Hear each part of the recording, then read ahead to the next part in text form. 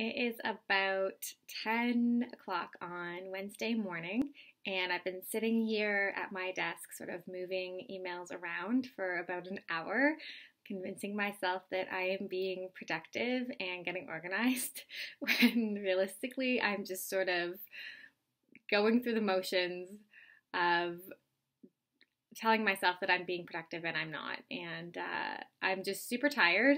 And this doesn't happen to me very often, but it's been a crazy couple of days, weeks, months, it feels like, that's all kind of come to this moment where I can finally just relax. And now I am so tuckered out that I can't do anything. And I know that I'm not the only one. I know there's lots of you out there who go, go, go, and you love what you do, and you put so much of yourself into things. And then in the end, you're kind of left exhausted. And I often share things that I do when I need a break from work, like going outside or being active. But right now, I don't feel like doing any of that. I just want to kind of go to sleep and do nothing. And there's also, I don't know if anyone else kind of feels this way sometimes, but in the past, I've had challenges with depression and, getting out of bed every day. So sometimes when I feel this way, I'm also a little bit nervous that maybe I'm feeling this way because depression is coming back.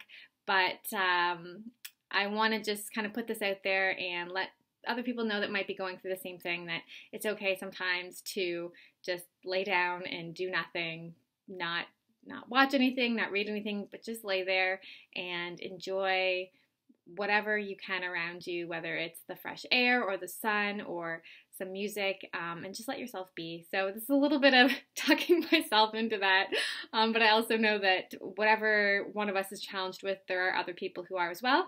So this is me giving you and me permission today to do absolutely nothing for however long we need it until we feel ready to get back into the world and do the things that we love, and put that into action. So I hope that you're having a great day. Maybe this speaks to you, maybe it speaks to someone in your life.